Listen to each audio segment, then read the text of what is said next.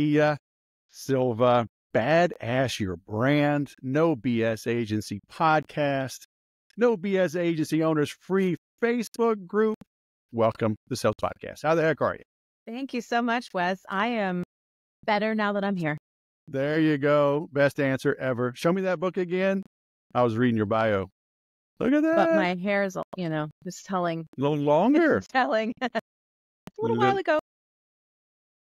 Hey, I'm changing my hair, so I got a hat on. Yeah, Mine's always short. Now I'm growing it out, and it's like in this ugly in-between stage, and I got 5 daughters, and I'm like, what do I do, girls? Do I cut it again, or do y'all going to start styling this thing? I don't know, so I just throw a hat on. I like it. I don't know. What do I do? Do I grow it? Do I match you, grow my hair out? I love hair, yeah. I love hair. All right. I don't think it's in between. You should wear it. It's totally in between. Proud. It's all curly, too. So we shall see. Own it. I saw, I forget this dude's name. I think he played for Notre Dame. So it's funny, all right? Men and women are different, aren't we? Okay, yes. Mm-hmm. I'm just going to say yes. But anyway, some football player, Dartman, I think, I forget. But he's got this like dark beard and this long flowing hair. And like all the women are like, I don't know who he plays for, but that's my new favorite team. So I'm like, all right, I'm gonna grow mine out. I'm gonna look like this football player. See if it works. Women love hair, which you can't say anywhere because people I don't gotta convince my wife though. 29 years, she doesn't dig the beard, so I shave once a week. We shall see. But anyway, why are you badass? What makes you badass? Do you just claim to be badass and now you own it, or were you already badass and then you said I should use that name? Well, it happened 12 years ago. Let's go back to the beginning. 12 years ago, I am sitting at a coffee shop with my business coach at the time, trying to figure out how I am going to be different. And he keeps needling me. Why are you different? Why are you different? Why do people want to work with you? And I kept like, I don't know, we're creative. My husband's an artist. We know more about design, blah, blah, blah. And he just kept being like, what is it? What is it? What is it? I was like, because we're fucking badass. I don't know. And he was like, clutch my pearls. He was like, you should say that.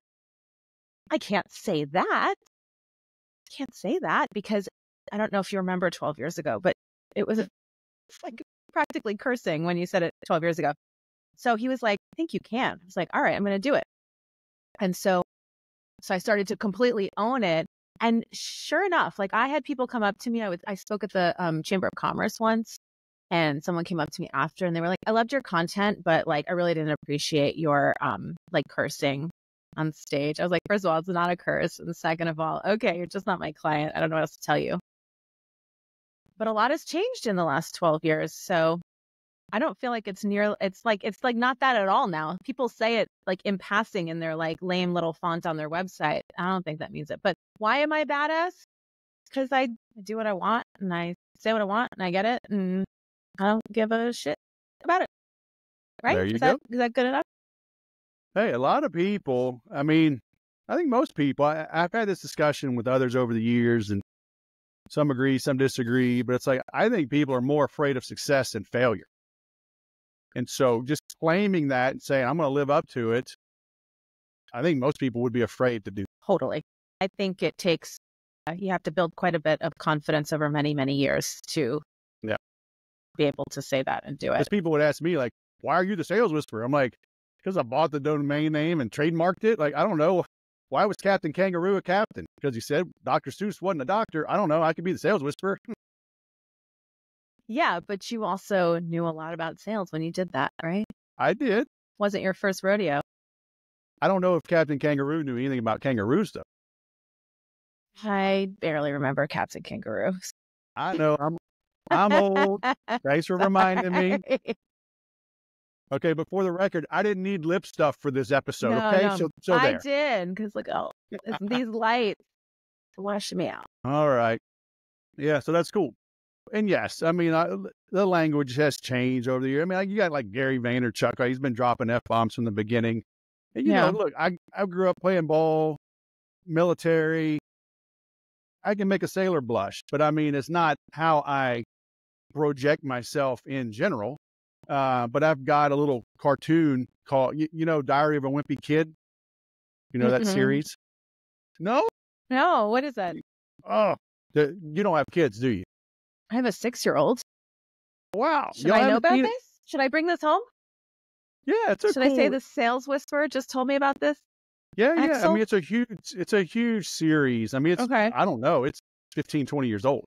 Okay. And it's a little stick figure, but they've made movies about it. And oh yeah, I actually reached out to the guy years ago before he got super famous to see if he wanted to partner on this. But the idea is this wimpy kid, he thinks he's all that in a bag of donuts. So it's like a play on things. He Mm-hmm. thinks he's super special. So his diary is like how special he is, but he fails and whatever. Yeah, it's a whole series. It's appropriate for kids. And so I made I bought wimpysales.com. So it's the diary of a wimpy salesman. And because like your coach, like how can you be different? It's like that you can't throw a dead cat and not hit 6 sales trainers. And so I've had the alter ego, right? So Mm-hmm. the diary of a wimpy salesman, the guy's little bow tie and Yeah. so it's always coming out, thinks he's all that, but he's really not. But so I just try to show the negative, but then I add a little tagline, Mm-hmm. and it says, buy my shit, Mm-hmm. so it's, Just say it how it is. Well, say it how it is. our agency is worst of all design. And that is what I used to tell people. Why is it badass? Well, because Worst of all or first of all? Worst of all here, worst of all. Worst of Worst all of all design. design. Interesting. I love it. Because why not? Because people who get it. Yeah. Because branding agencies want to tell you, we're going to help you stand out, but they all say the same stuff. So, instead we're just are different. People get it, magnetically attracted. I'll use things because I do some writing and I'll help people with it. And I had one of the taglines is like, I help you write more gooderer or write more betterer. I'll put it in italics. So it's, but I've had literal people like LinkedIn, whatever. Oh, you don't know how to look at that. I'm like, okay, you are not my client. And also, come on. You can't tell that I don't know what the word I just used. And I learned that years ago, a marketing guy, Roy Williams down in Austin, he calls it Seussing, because Dr. Seuss, like he makes up words and you read it and you just know exactly what that word is. It just fits, but it's a made up word. Yeah. And it part of the brain he talks about, it's called surprising broca, right? Part of the brain that kind of routes things that are new and interesting and the boring things it throws away. But people, gooderer, betterer, what? It's like, that's a great line. Worst of all design. And that's how I found you. I saw your ads just recently, last month or so. I'm like, man, this is some good stuff. Like you got good ads. So it's good that you eat your own dog food, right? 'Cause a lot of people, they're, the cobbler's kids have no shoes, right? It's like, but you're putting your money where your mouth is. I appreciate that. Yeah. And I mean, I work with all like branding, design, marketing people and tell them you're your best. You need to be your best client. You being your best client is your best opportunity because you get to show off everything you want to do for other people. And they don't, I don't know why that's not. It's hard. We never put ourselves first. Oh, I got a client work. I got to go finish them. I'll get to that tomorrow, next week, next year. Oh, crap. Excuses. How do you make yourself a priority? We always were doing it for worst of all design because working on our brand, like when we found the badass thing and then we said, our tagline is badass brands without the BS. And there's a whole reason for that. It's not just lip service. I learned by going out and pounding the pavement in New York City and meeting people and talking to them. I was like, the more I am this brand, the more people are coming to me and saying, I want that. I don't even need case studies. They're like, I want what you've got. When I went to your website, I was like, yes, I'm feeling this. Like, I am that person. I want that. And they would all say, they'd be like, I want to be badass, not like you're badass. I don't want to be badass like you, but like, I want some of that. Like, this is the best marketing tool I could have is my own brand. So I learned that pretty quickly. And I've just been like, just ringing that bell this whole time saying real opportunity missed if you aren't spending time on your own brand and business. as a branding company. Right. So 12 years. What is working now? I guess everything changed, or the fundamentals still the same. Yeah. It's personally, like, I feel tired. Yeah. Social media's noisy, right? It's like, I'm going to tune out for a bit. I mean, it seems like there's more and more ads, right? Facebook, Instagram, the ratio seems to be going up in favor of ads. And then in between, like, I'm muting people. It's just all politics and upset. I'm like, people. I've actually gone back to watching some sports. I kind of tuned it out, but it's like, at least that's a getaway. And they've kind of stopped with the politics for the most part. Like, I just need to disconnect for a moment, so, but I saw your ads and they were good and you stood out. So what has Appreciate changed? that. What has stayed the same? Like, what's working today? I get what you're saying, and it's not that I disagree, but I put some things in place in my own life to try to mute that.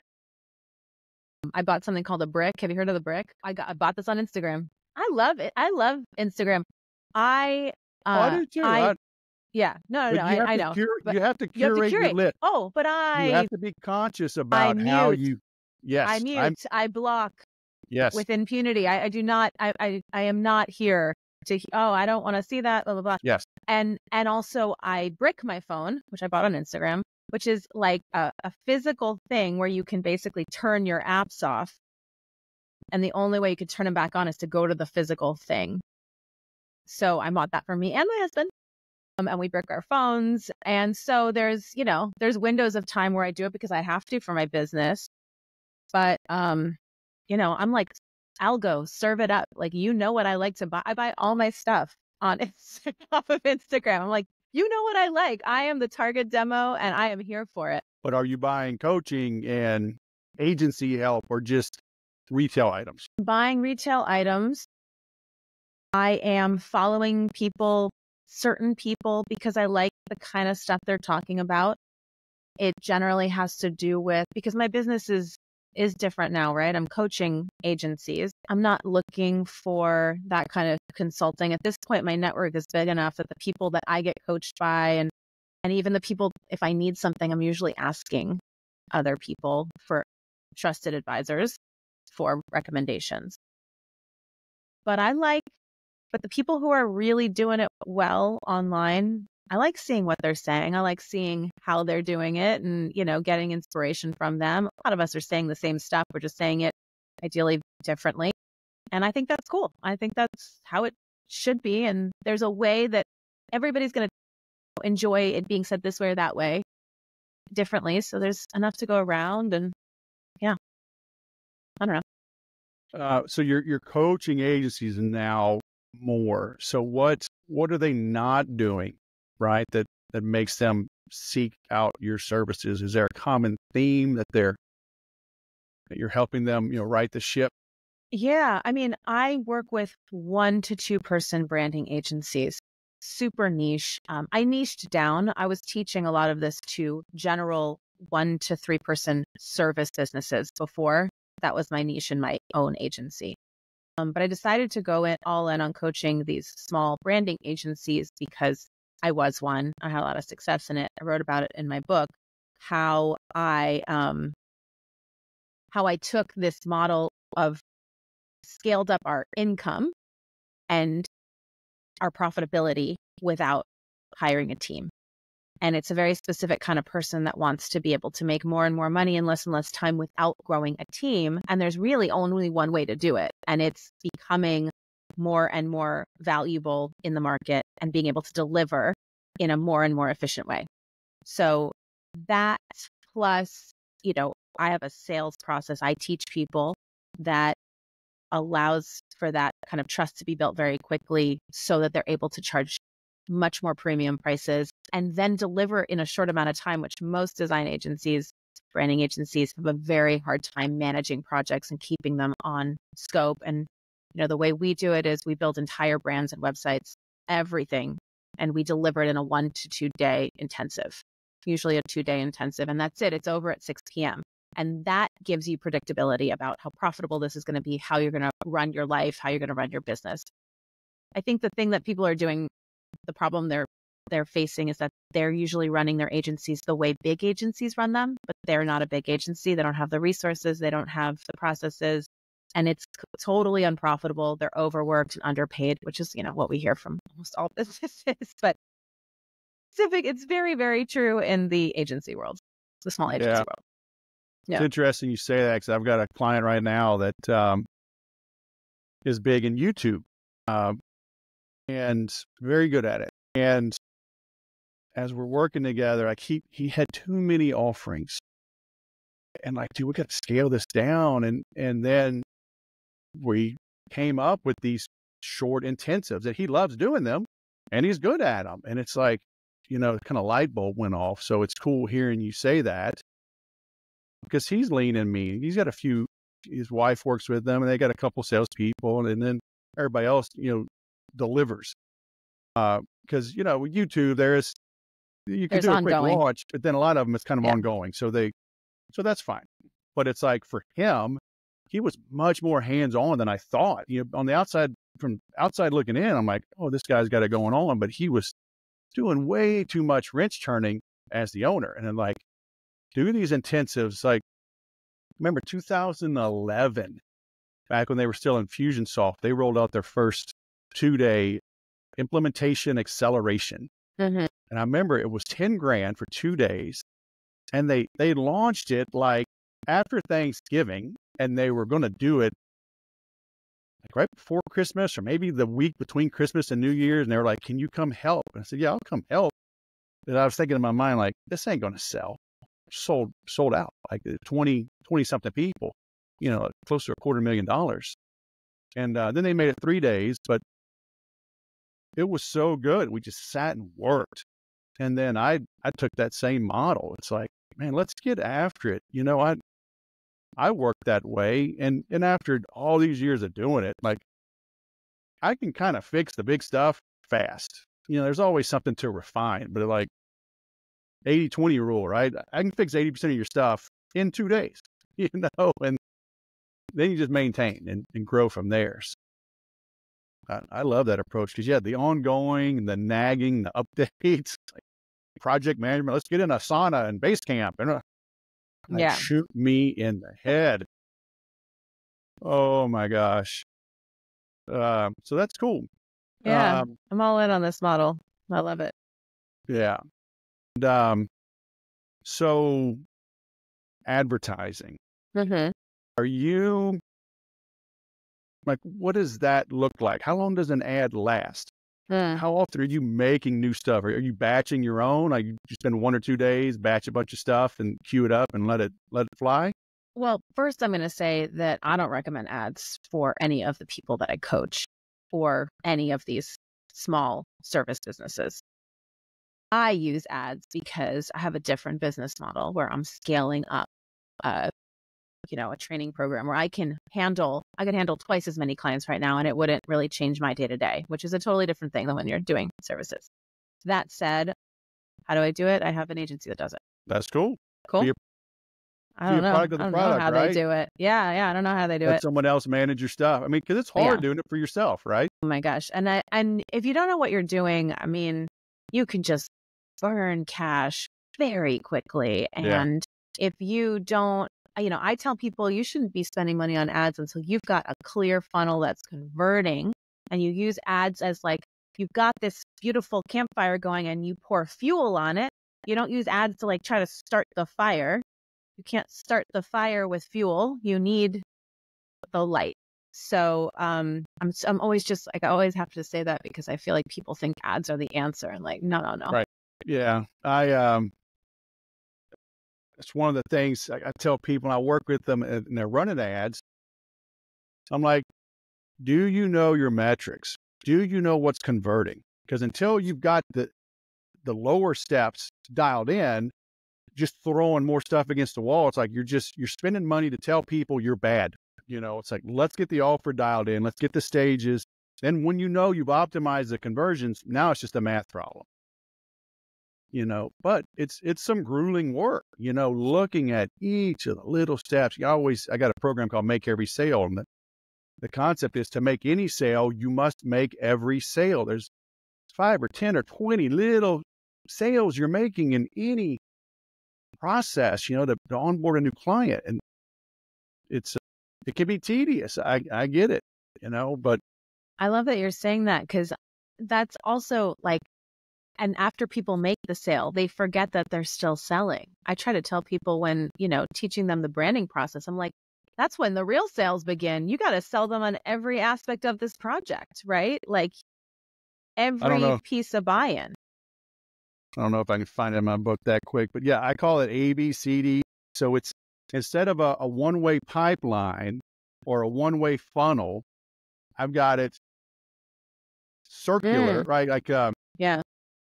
You'll get into the water cycle, right, as your kid gets older, right? But you remember from school that, it snows on the mountains, then it melts in the river and goes to the lake and it goes to the ocean and it evaporates and back, right? So it's never ending. So I call it ABCDE, right? And the middle part, so you're attracting people to you, then you're bonding with them, multimedia, multi-step, then they become a customer. That's only the halfway point. Then you've got to deliver, you've got to delight, then you endear yourself to them, then you attract again because you took care of them. I tell people the sale is only the halfway point. I equate it to getting married. Like when you say I do, is it over or is the relationship just beginning? It's going to be a problem if you think, oh, I did it. That's it. We made it. Nope. It's just beginning. But a lot of people do think that's it. I know. Well, unfortunately. Yeah. But it's like, that's when the work really, truly begins.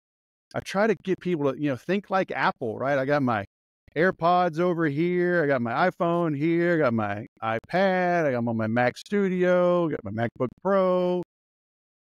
How can I get them to buy 4, 5, 10 times from me? Not just close them, get the sale and run.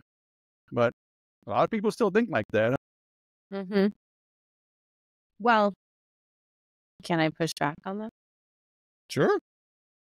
Fight me. Come on, bro. My son just started boxing. He's been walking around like this. It's so fun. We got friends. We just went to Cabo with our friends from Texas. And the wife calls her husband, bruh, what up, bruh? I'm like, what? I come from this petite little Mexican woman. It's like, what up, bruh? I'm like, Anna, no. So that's what my 6-year-old son calls me. Everybody's a bruh. I'm like, okay. Bruh. So after a week, I'm like, okay, bruh. So find me, bruh. All right. So yes. And for my business, we were a 2-person agency. These are people I'm coaching. And anyone who's like doing some sort of delivery in a small service, right? So remember, like a lot of people I talk to that they don't want to grow a team. They don't want to grow a team. They want to just stay small, but make more money. I find that if you make it profitable enough, and this is what we did. So we were selling like two-day brand ups, 2-day intensives, take a couple of days beforehand to prepare. It's maybe like 4 or 5 days total, $40,000. We make that and we're like, it's done. See you later. I don't want to manage this. I don't have an upsell for you. I did this big strategic project for you. Go out into the world, market it. I can recommend people to help you with that. That's not what I do. Reinvest the time that I've freed up for myself into marketing, authority building that keeps the pipeline full of new clients. And so it is a different approach, but I think that certain kinds of people and certain kinds of businesses can benefit really well from that churn, which I know is like such a dirty word in business and sales. Look, that's totally fine. And I don't see that as a pushback. Okay. If you are clear up front. Yeah. Hey, this is what I do. And I'm sure if they say, can you recommend 1 or 2 or 3 agencies to hold our hand, keep us going? You probably, absolutely. I can give you a list. I want you're not leaving them in the lurch. Yeah. Right. And it's not this one call close, like try to get the money and, and you go hide. So that's totally fair what you're doing. And that has been, look, that's why I had pushback like from HubSpot. I was a HubSpot partner for 10 years. And 9 years as of last year, still a partner, but much more scaled back. And because they want big agencies. And I'm like, that's not my jam. Yeah. I help people sort, sift, and separate, evaluate tools. I help them pick the right one. I'll help them get started with it. I'll set them up for success, but I'm not hanging out with them. That's not my jam. And, and they're kind of evolving now, kind of work with folks like me, but, I lost a lot of money because they changed the rules. There goes a lot of ongoing commission, but because they're in charge. So I knew that going in, but it's still painful. How'd they change the rules? All these companies change their commission structure. They can do that at any time. You had a relationship with them and an agreement with them, and then they just changed it? Yeah, because all of the companies, everyone I've ever worked with, they've changed the rules. It's just, and look, as a salesman, my quota would change, my commission would change. That's the nature of the beast, because there's always a clause in there. It says, we reserve the right to amend, change this contract at any time, right? Yeah. There's a couple of like network marketing companies that people are blowing up about because they're going like to a direct consumer model. Like you can be an affiliate, but all these people that built their big networks, like, gone. So yeah, it is what it is. Yeah. And so that's fine. But it did hurt. When you give up, $40,000 recurring commission, and they're all still customers, right? They're still using their HubSpot. HubSpot probably makes a couple million a year off of me from the sales that I made. We move on. It's nuts. So what can our listeners take from this? Because obviously not everybody listening to this is an agency. They're entrepreneurs, salespeople, maybe a business sales manager, at an SMB. What's like some sales advice you've learned, like from pounding the street, back in New York City? What's still working today? What are you seeing people not doing that they should be doing? Yeah. I think one thing I don't see enough, especially anyone who's doing sales for like any kind of work that's more strategic, implementation, any sort of service providers, entrepreneurs who are selling their services, consulting, you said sales trainers, all of that. I think that they often are pitching before they've built enough trust. And one of the things that I like to teach people is how to sell that first step at kind of a no-brainer price and build trust through that process. I think that when money exchanges hands, the value is perceived differently. And when people pay you for advice, they hear it more and they value it more. And so if you can get people that pay you a little bit to give them an idea of how you would solve their problem, or give them a solution, maybe like give them the whole solution, but not the execution of it, it's going to be much easier to sell them a much bigger package down the road. Hold that thought. Have you been reading my mind? No. Have you been reading mine? I have a couple things. Tell me. I have a couple of things along that line that I was literally, I'm revamping everything. I'm rebranding. I'm moving hosts, doing all kind of stuff. I'm having my midlife crisis, but instead of buying a convertible, I'm changing my business. But I've had a couple of things. One, I call it pick my brain, because not everybody needs what I do. Mm-hmm. They don't need the full boat, right? They don't need a 12-pack. They just want a 12-ouncer, right? Mm-hmm. Okay. So, and I offer a free call, we can kind of start, but it's quick. It's like, are you serious? Am I serious? Do we like each other? Like a little pick my brain, an hour, 90 minutes, $395. I just kind of pulled the number out of my butt, and people pay it. And then I've got a little deeper dive I call my initial process assessment. So for those that they need more than just a sounding board for a little bit. They need like, let's get to your dashboard. Let's look at some metrics. Let's look at this tool, your tech stack. And then the big stuff. And I'm like, I don't know. Do I even want to talk to these people? But so I don't know. But you like the baby step.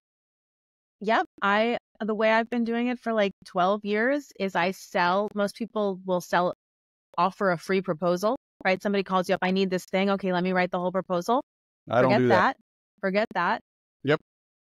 I call it a lead product, basically like 15-minute free call. It's a fit call, right? Are you someone I can help? Do you have problems I can solve? Yes. Okay, cool. The next step is the lead product. Pay for it. I interview you. Sounds like a lot of this, like what you're talking about, deep dive into the business. Let me understand the whole picture. The difference might be that and I think this is a value, this has been valuable next step for those of us who want to upsell to like a whole service, is an actual written brief that says, here's the plan. Here's the opportunity. You're here. You want to go here. The connection is what I'm telling you. You need to do. It's a plan. You paid for it. You get it. By the way, if you want us to do all of that and you don't have to do it, it's this much. One price, all in. And then for us, it's like, and we'll take care of it in 2 days. Put it on the calendar. A couple weeks from now, it'll be done. And I find that the trust built in that first part, just like you're saying with this, the trust built, I would never be able to sell the projects that I have sold and then delivered them in 2 days with a client happily being like, yes, yes, yes. Okay, bye. I would never have been able to do that if I was writing a free proposal. The only reason clients say yes to that upsell and then are happy to say yes along the way is because that first interview and that brief builds so much trust that by the time they get to it, they're like, yeah, I don't want to do this. You seem to know exactly what it should be. Yeah, please do it for me. Sure. And so that to me, like in terms of sales conversation, like that's what I have to give to your audience. Any way you can do that process in your world is going to be a winner. Yeah. I agree. I've been against proposals from day one, and one of the templates I give people is how to win 99% of your proposals, and it's to stop giving free ones.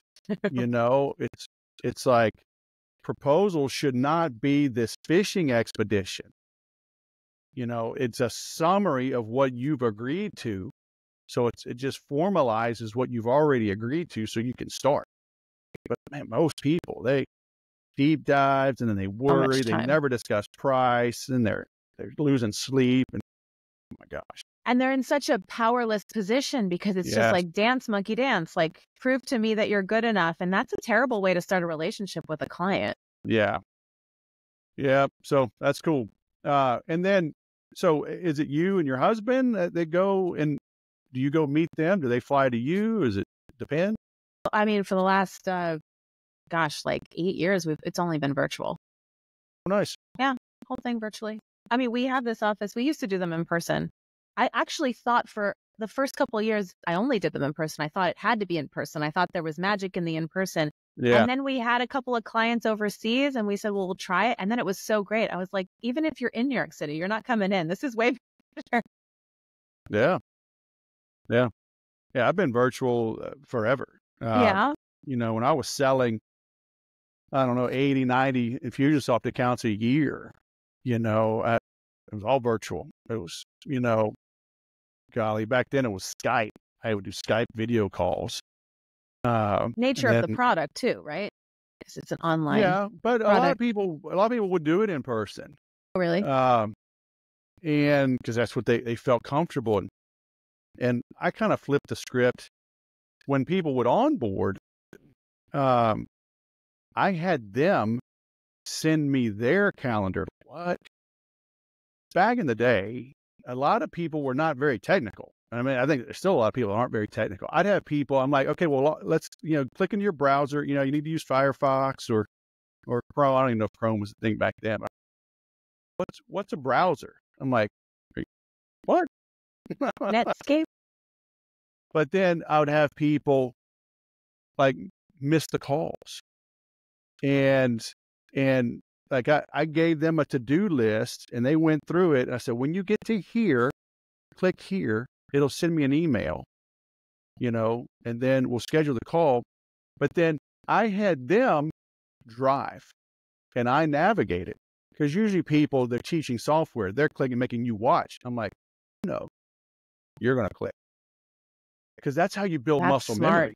Ooh, that's very smart. Yeah. Right. And so I back off. And, if they were under the gun, like had to do something like, okay. I'm like, look, I'll do it. You watch, we'll record it, but you're going to do it after this, but I'll help you meet this launch, upload a database, build a landing page, web form, email sequence, blah, blah, blah. I'm like, all right, I can do it in my sleep. But it's like, I didn't want them to be dependent on me. Like I told them, so my goal is to work myself out of a job. I don't want you dependent on me, And so that was it was refreshing for most, because most would sell it and they wanted this ongoing annuity, not only of the software, but you retaining them. I just felt like people still do it. You see dirty consulting, like they'll go buy the URL for you. I'll just help you out. And then they own your name. Right.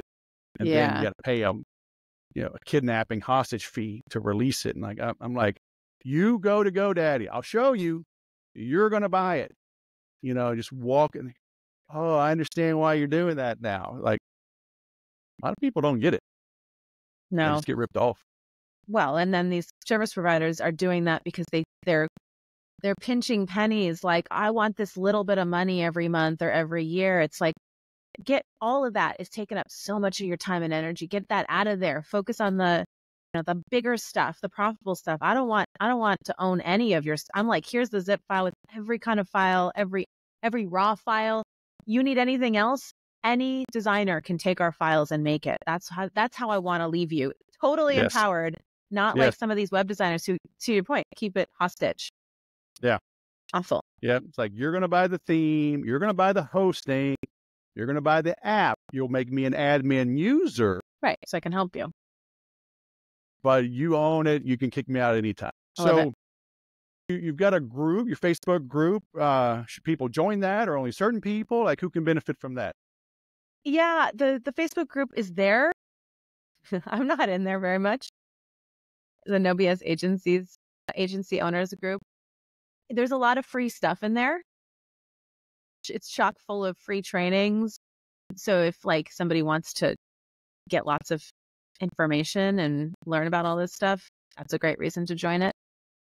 But really, the place that I'm hanging out more is Instagram when I'm not bricked. I'm on Instagram. And how often do you brick? I try to brick. I try to brick all the hours outside of work. I try to be. I don't want to be, mindlessly going into it in the evenings when I'm with my family. In the mornings when I'm. Then you got to brick your iPad and your laptop and your desktop. Oh, well, my desktop's at the office. My laptop, I don't open it at home.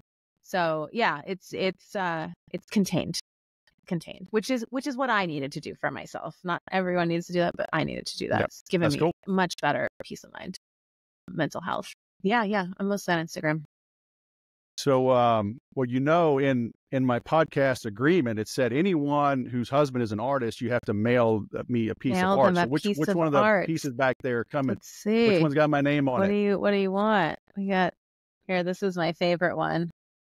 That's cool. Yeah. Inspired by the Van Gogh. You kick him out so you can do interviews?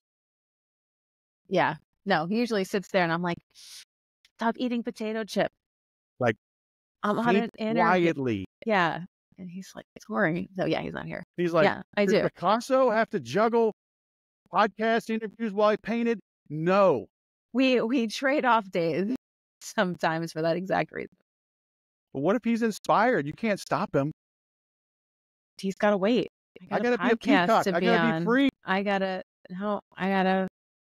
do my thing. It's marriage. You do these things for each other. That's true.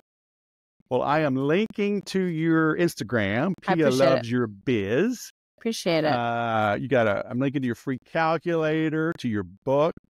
They can download the first. Oh, you know what? Would you like something better than that? Bring it. Okay. So my book, now I know I'm talking about all agencies, but like before I was just down on the, 1-2-person branding agencies, I wrote my book for all service providers, anybody who wants to turn expertise into profit. So I think that's your speed. I just got the rights back, like the exclusive rights back from Amazon. Or Audible or whatever. So it's still for sale on Audible. I took the rights back so I could offer it to some people for free. I'm not putting it everywhere, but I just did that. So if your listeners want a free audio feed of my book, I'd be happy to give that to them. Are you into it? Shoot it over to me. I'll add it right here. Okay, I'll put it in the show notes. it's gonna be nobsagencies.com/the sales in The honor sales. of. Nice. Well, hurry up because this will go live in about a week. So don't dilly dally. It's already there. I already did it. Cool. I got you.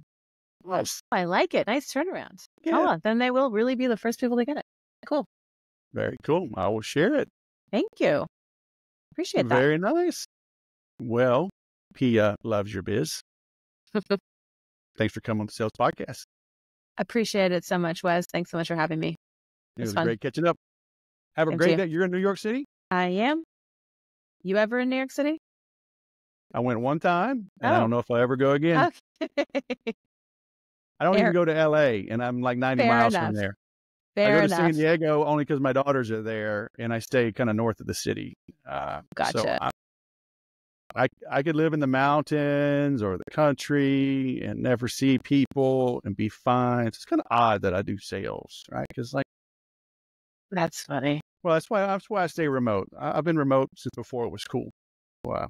Like so my mom you've had says, a leg up on us. my mom says, I love mankind. It's people I don't like. Love it. But I digress. That's great. Anyway, Pia, thanks for coming on Anyway. the show. It was great seeing you. Thank you so much, Wes. Have a great day.